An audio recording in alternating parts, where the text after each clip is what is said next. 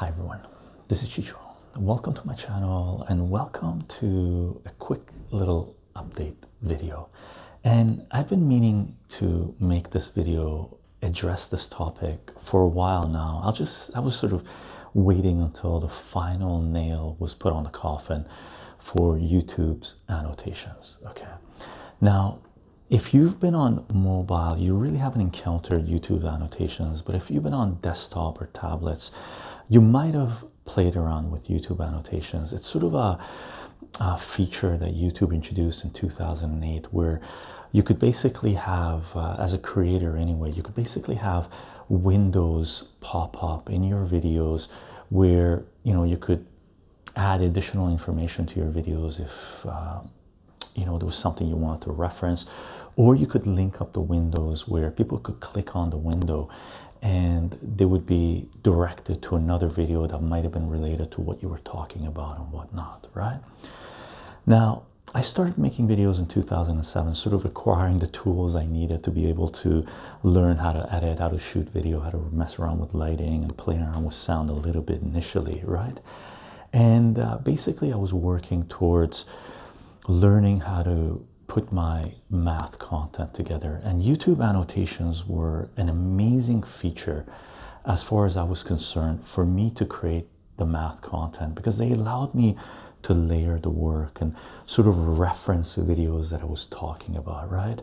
So I sort of, after playing around for a little while and learning how to do all this, create all this content, I started introducing annotations on my videos, but probably around 2010 2011, and I continued doing that work until early 2018, because in 2018, basically at the beginning of 2018, YouTube stopped people from creating any more annotations, and they started directing people to use end screens and cards.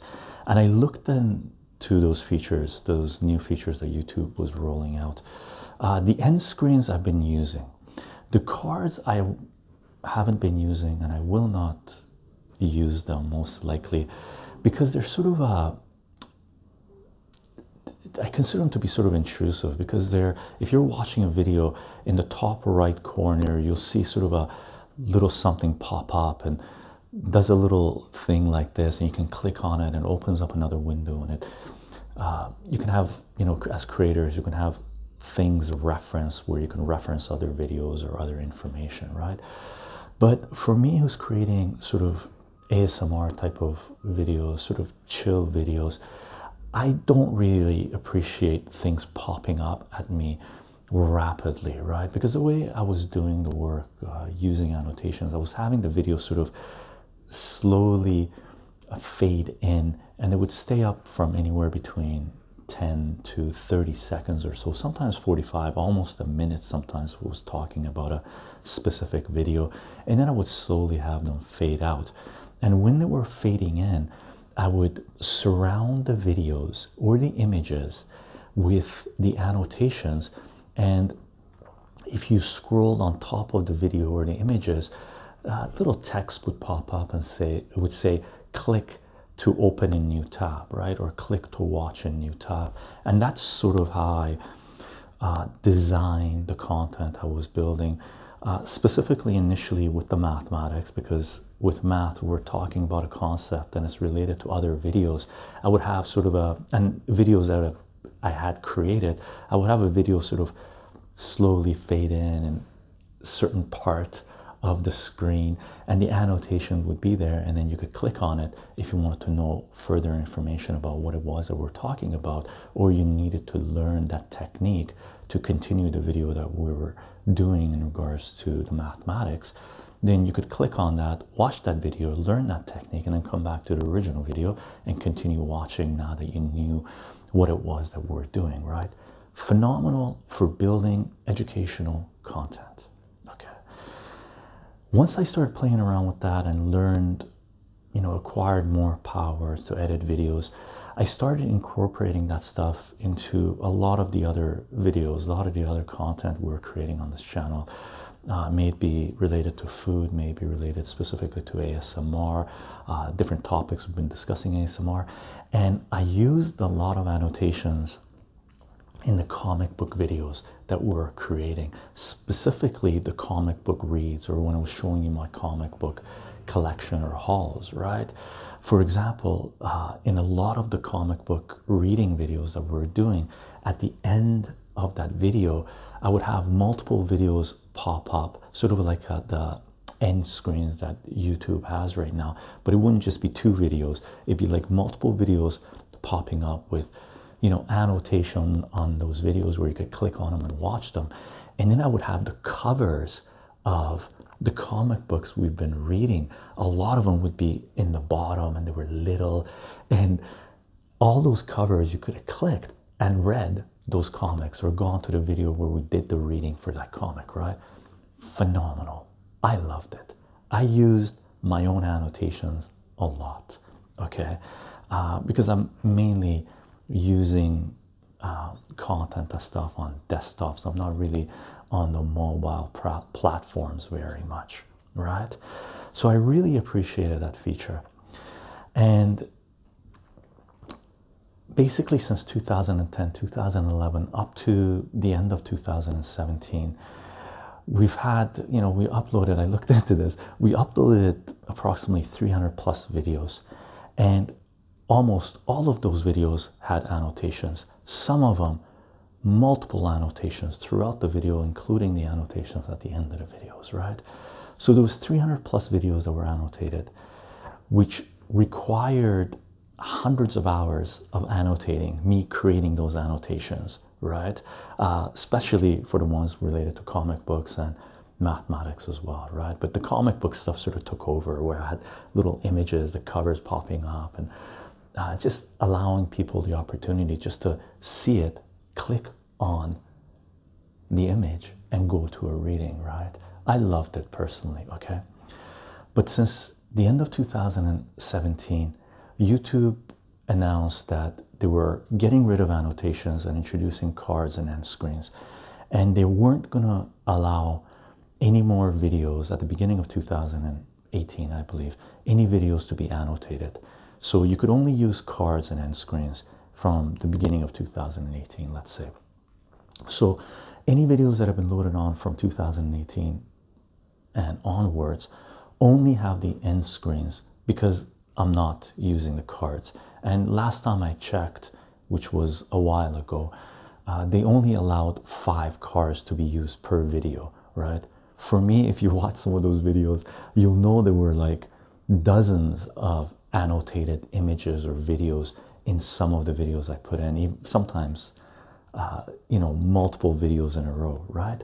So the cards really didn't do it for me, basically because of the limitation of how many you could use, and because I found them to be intrusive.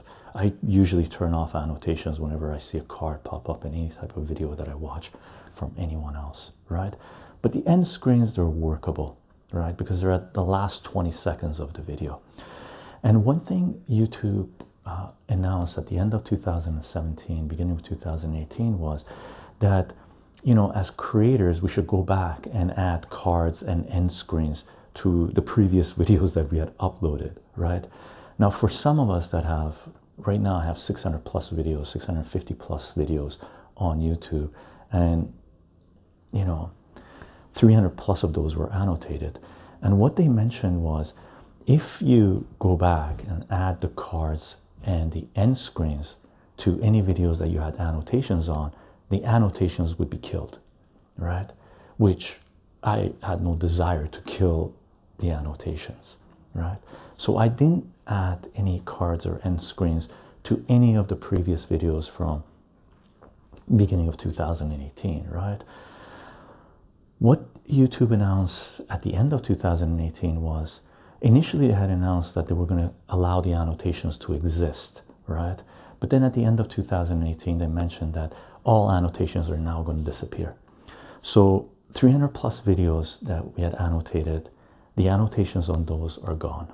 The hundreds of hours of work that I put in to annotate those videos, they're gone.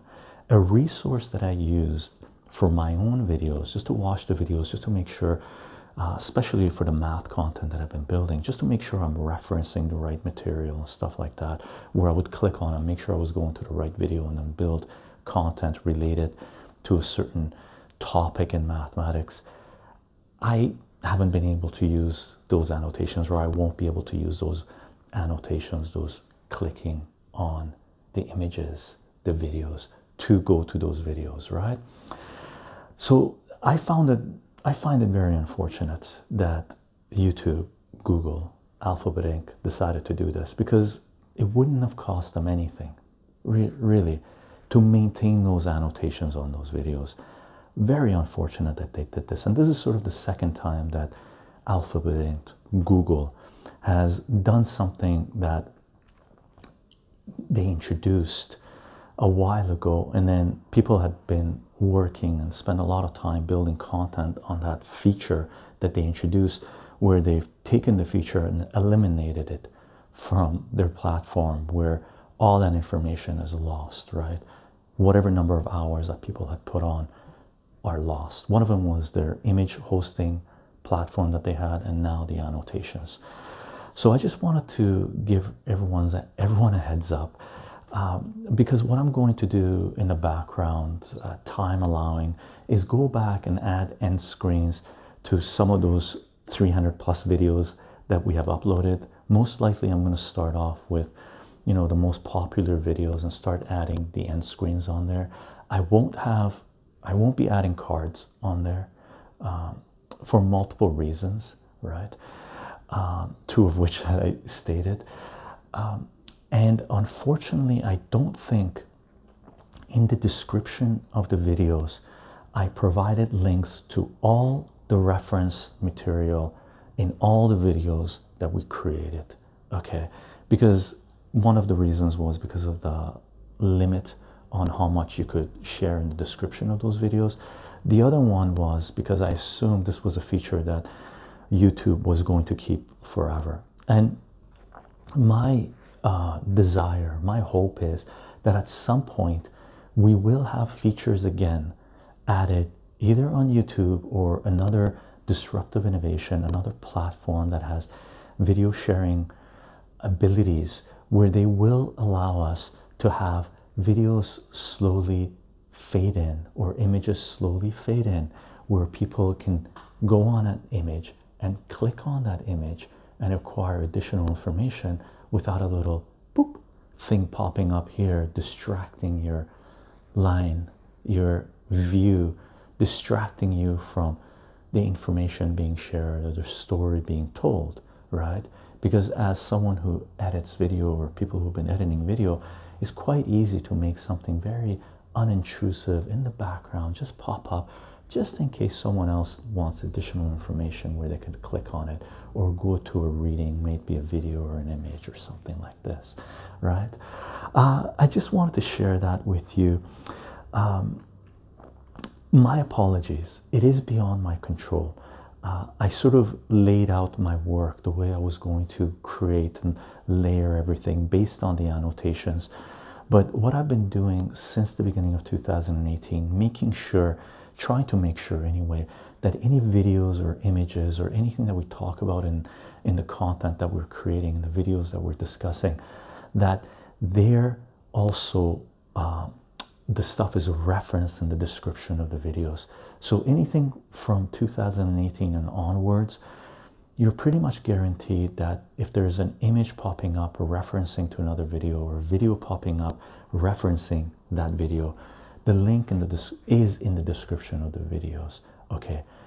Before that, pre-2018, I can't guarantee that everything that was popping up in the videos is going to be referenced in the description of the video. At some point, time allowing, when I focus my full attention on this work, on this content, where I'm able to get some help coming in to do some of the back-end work, I will try to go back and provide all the links to all the referenced content in the videos in the description of the videos, okay? Until then, what I am going to do is continue using the end screens. We're not going to use the cards, and any videos popping up, I will try to make sure that I reference the links, the information in the description of the videos.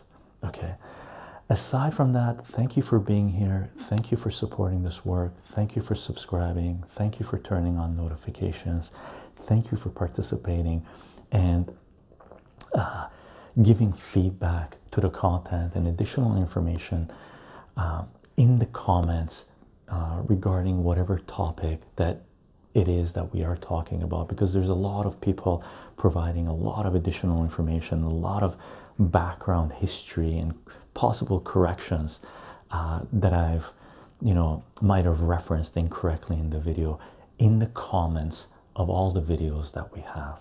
Okay, aside from that, thank you for being here, and I'll see you guys in the next video. Bye for now.